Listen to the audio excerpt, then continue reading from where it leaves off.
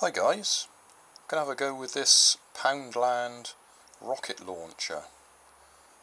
It uses bicarbonate of soda and water. I've had a couple of goes at making one of these myself and never had any success, and then spotted these in Poundland, so I thought I'd give it a go.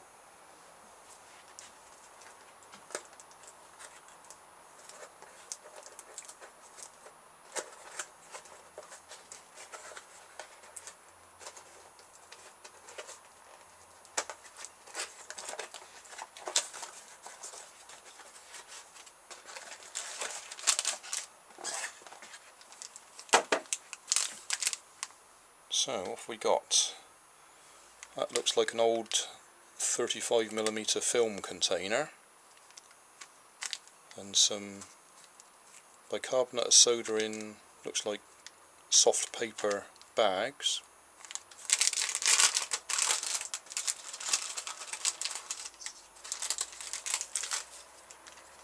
So that's got some fins on it, and they've put a foam rubber top on it to stop you hurting anybody.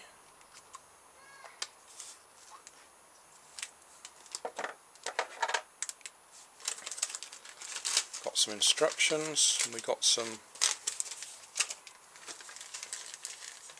bicarbonate of soda in little paper sachets.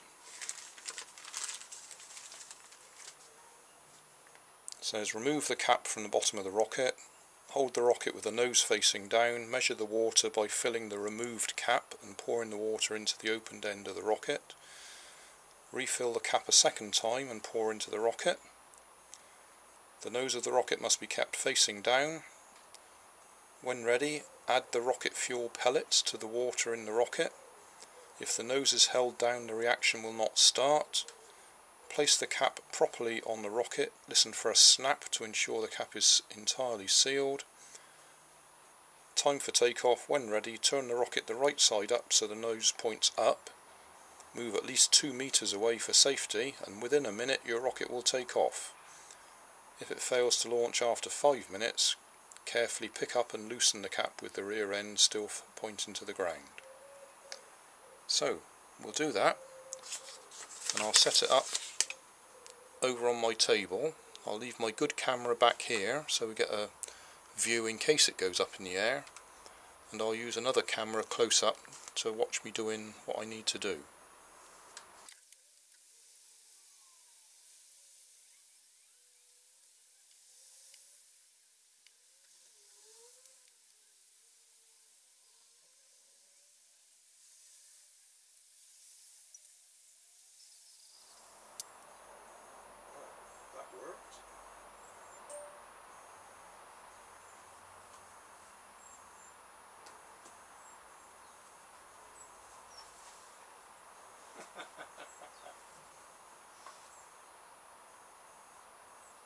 Excellent.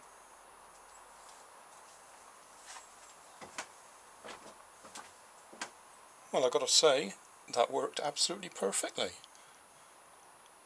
I should have had the camera further away, so we should have caught the full height that it flew to. Probably about 20 feet.